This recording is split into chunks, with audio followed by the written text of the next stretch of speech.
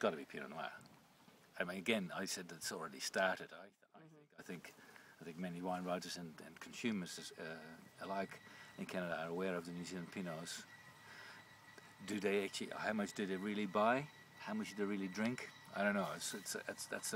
Sometimes I do a masterclass and ask people, well, how many Pinots have you got in your cellar?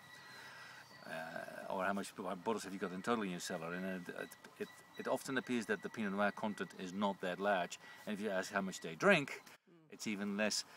But that's changing.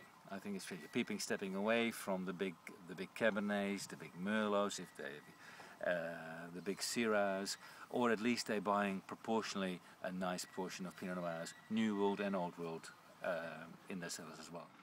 But Ontario is very much aware, I think, and they like our Pinots, Pinot Noirs, in all price points and all quality levels. There's nothing there's no such thing as an average Pinot. You can't drink average Pinot, I think. But I mean, there is $100 Pinots and there's $30 Pinots, somewhere in between. Well, lamb comes to mind instantaneously, of course, because with Pinot and regular lamb, or God knows how you prepare the lamb. There's so many variations. It's fantastic.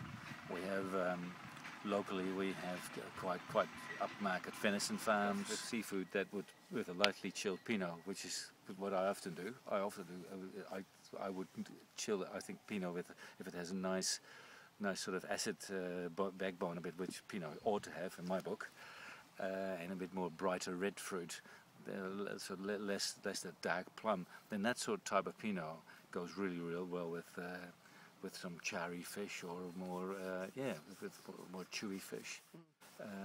Then I wouldn't drink Chardonnay with that. And if we look that way, that's the Cloudy Bay Sea there. That's the Pacific Ocean right there. And there's only a mountain ridge there, a couple of miles away that way, and it comes down. There's another ocean there, the Tasman Sea. So this is, in that context, a very much different area, and that gives us a different climate structure as well. The whole maritime, the sea influence is fantastically important to what happens in Marlborough, for instance, with the mountain ranges and the sort of horseshoes around us, and then just the sort of normalization, in the calming influence of the sea. But it's basically New Zealand wine growers adapted and voted on standard of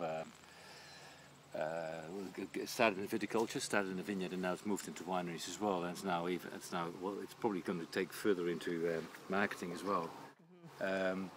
It means that there's a lot of things you don't do. It's almost more about the things that you should not do, and a couple of things that you should do. And so rather than having all these pesticides, we've gone to things like having alyssum and things in a row, so we're more sustainable in that way. We do a lot of work by opening up this canopy, so we don't need to put all these synthetic botryticides and those sorts of things on. So it's been a real move to let's have a look and see what we've got and then decide what we need to do, rather than let's just do stuff because that's historically what's happened. New Zealand is known in the world as a clean, green country.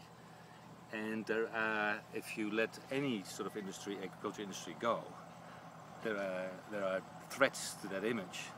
So I think from very early on, and this is already going on, I think for a decade now, New Zealand wine industry has said, well, we actually market our products as we drink it, you stick it in your mouth. Very ostensibly coming from a vineyard, we better protect this image by having very audited, very rigid rules. They're actually not rigid, they're changing and improving and going up in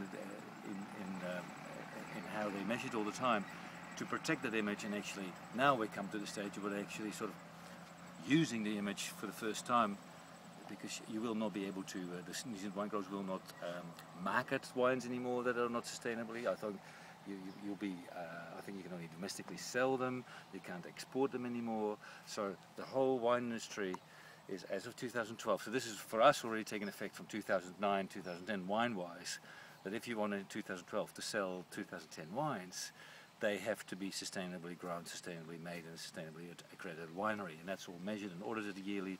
It's a very rigid program.